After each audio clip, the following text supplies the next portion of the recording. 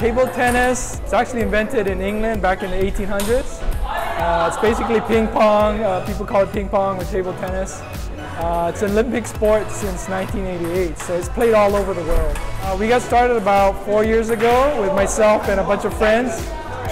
We used to play at different clubs all over town, but really the time and the days were limited, so we decided to start our own club and make it a non-profit so we can at least serve the community as well. There's actually a lot of health benefits. It can help work with your coordination, your core, your upper and lower body core, your legs, so it really helps out physically.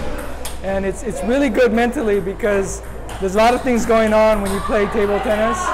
Really anybody can play, no matter how young you are, as long as you can hold the paddle.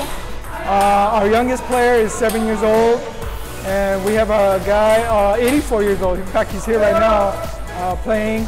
And the 84-year-old, I have a hard time beating him. So really, anybody can play table tennis, no matter what age they are. Well, we have house paddles here, so you really don't need a paddle. We have a bunch of balls. We request that you use non-marking shoes. So we have floors that are made for table tennis. So non-marking shoes is going to help with that. And as far as attire, just any kind of sporting attire is fine. Like any sport, you want to stretch, warm up, and all that. And of course, you want to drink a lot of water too.